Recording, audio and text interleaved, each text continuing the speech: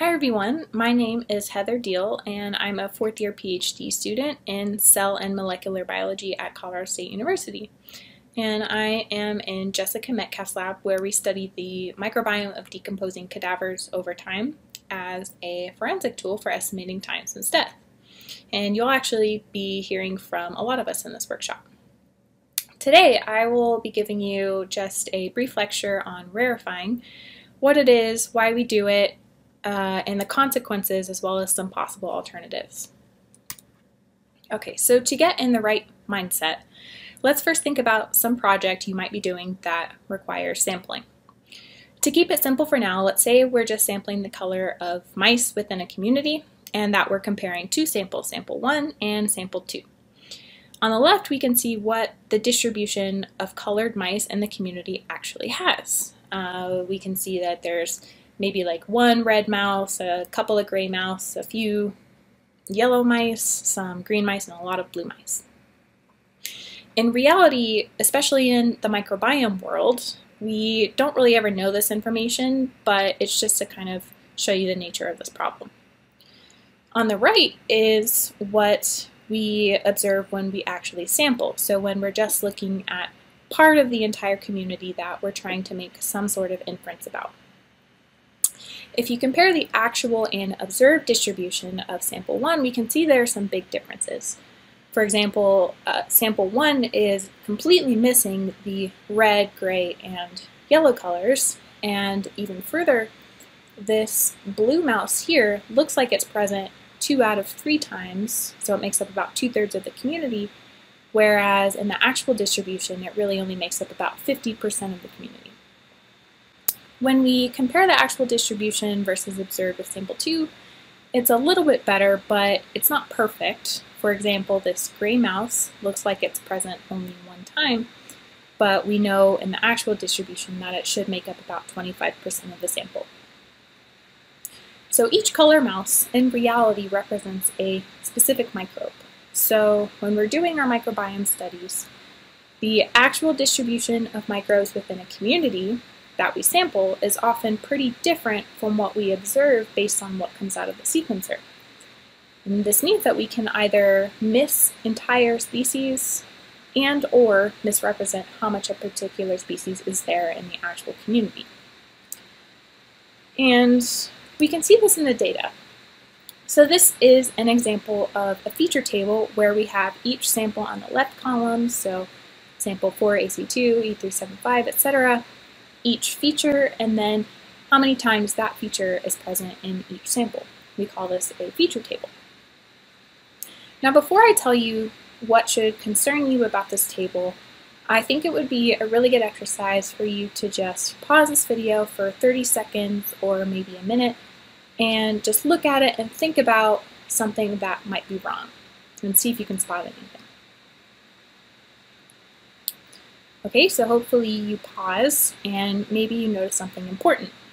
And that's that different samples have different total frequencies of features. For example, if we look in sample 4 AC2, the top yellow colored row, there is a total frequency of 358. But if we look at sample 9872 on the bottom, we see that there are only 27 features total.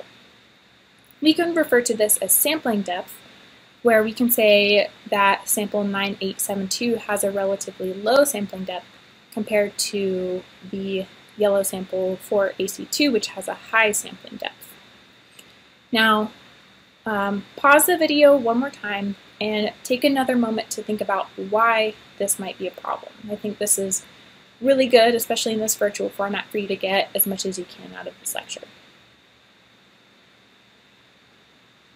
Okay, so you should be back from your pause now. Why is it a problem to compare a sample with low sampling depth to one with high sampling depth? Well, the reason, to put it simply, is it's unfair. To explore this more, let's think about what happens to our sample. So say we swab our microbiome, or however it is you're going to sample your microbiome. Firstly, that sample itself only represents part of the microbial community that we're trying to observe, right? We talked about this a couple minutes ago. And further, how well that actual distribution is represented within that sample varies between samples, and that can make it really hard to make accurate comparisons using those two samples together. Secondly, this frequency and how big or how small it is actually random.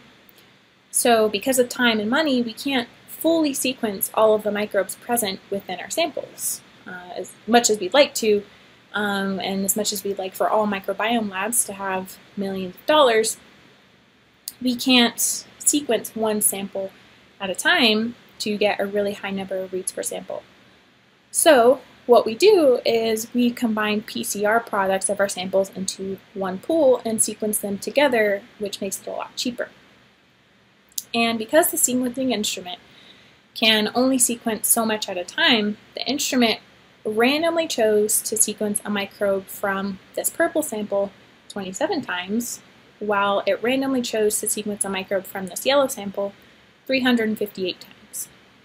And this makes it really hard to do any valid statistics, including some diversity metrics that can accurately compare these samples.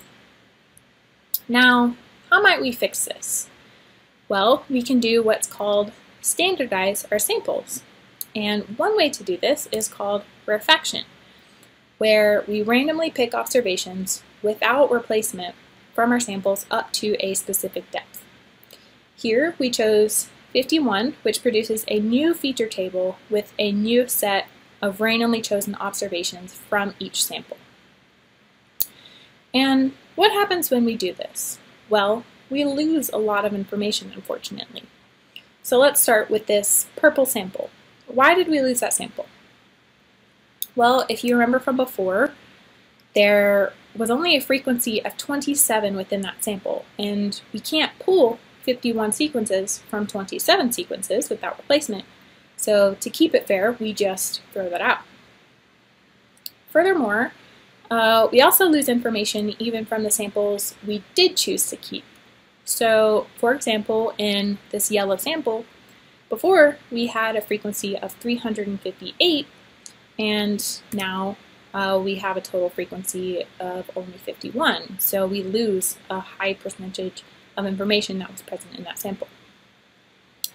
Another thing to think about is that we actually risk losing rare species when we rarefy. So let's look at our initial table again, and let's look at feature 2 in this yellow sample.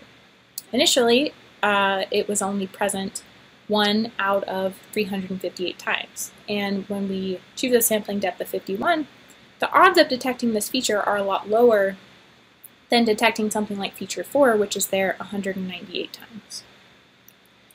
So this information might be pretty overwhelming, and you might think, man, this just rarefying really stinks. But it's unfortunately often necessary when we want to do measurements of alpha and beta diversity, which you'll learn about later in this workshop. And I'm sure all of you are super smart and maybe even really interested in this topic, and a good project would be to develop diversity metrics that actually aren't sensitive to total frequency. So throwing away data like this isn't necessarily the case for all studies. Sometimes you can sequence your samples deeply enough that you can pull a lot of information from them, and throwing away some data is not that big of a deal. However, that isn't always the case, and especially if you do a lot of microbiome studies, you will often face these tough decisions when figuring out how to analyze your data. In some cases, there are ways around rarefying, so some analytical techniques don't require it, such as differential abundance analysis, as well as some alpha diversity metrics, including richness, which you can do in Chime using the plugin called Q2 Breakaway. And if you want to read more about this topic, I have added a reference here with some information about the choice to rarefy. And I want to note that rarefying is actually a pretty hot topic, and if you Google it, you'll find a lot of contradicting papers. That in itself is a whole other lecture, but and so we won't really be diving into that much in this workshop. But there is a lot of information out there on this topic, and if you're serious about microbiome analysis, I encourage you to look into this a little bit and kind of decide for yourself what's best. Okay, everyone, so that was my brief introduction on rarefying. Thank you for listening, and I hope you enjoy the rest of the workshop.